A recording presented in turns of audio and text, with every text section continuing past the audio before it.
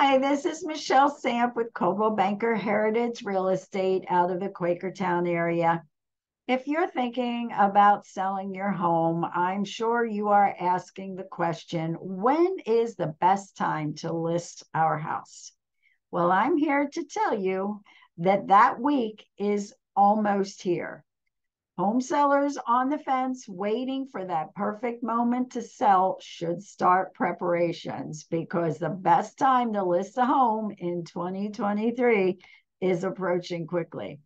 The week of April 16th to the 22nd is expected to have the ideal balance of housing market conditions that favor home sellers more so than any other week in the year.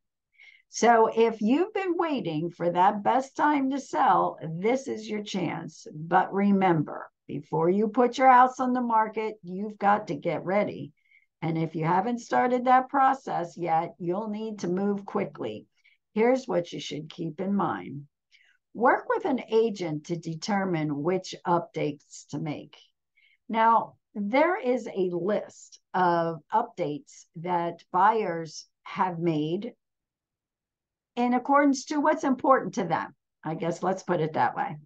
So, which updates should you make? The number one update that buyers are asking is or looking for is landscaping, mulch, all that. Make sure the house has great curb appeal. That is the first thing they look at when they open up that door. They're going to be expecting your landscaping to match what's inside.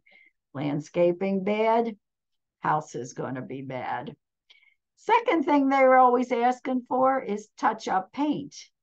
Now, I don't think this is what they're talking about, to put little spots all over to touch up some dirt that might be there or something that got scratched. I think they are talking about full painting of the interior. If you've got red walls or orange walls, I'm sure that was perfect for you.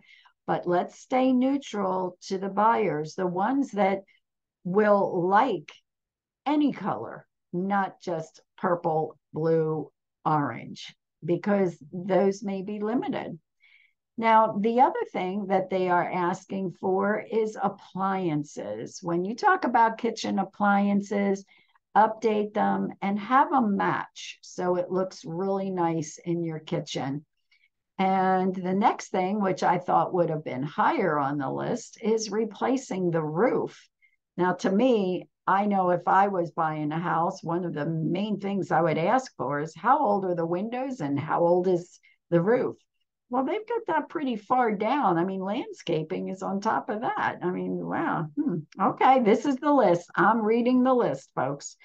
Replacing the HVAC system or whatever the system is, the gas heater, whatever you may have, replacing that is really down far on the list too, which again surprises me.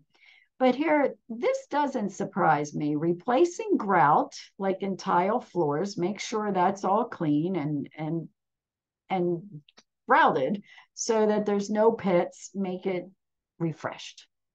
Caulking. Oh, this is the last thing on the list. But in my house, it's up top because, well, maybe not up top, but you go into a bathroom that has fresh caulk around the shower, around the tub, around the floor, the sink.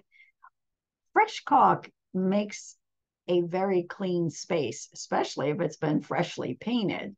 So my things would probably be landscaping, roof,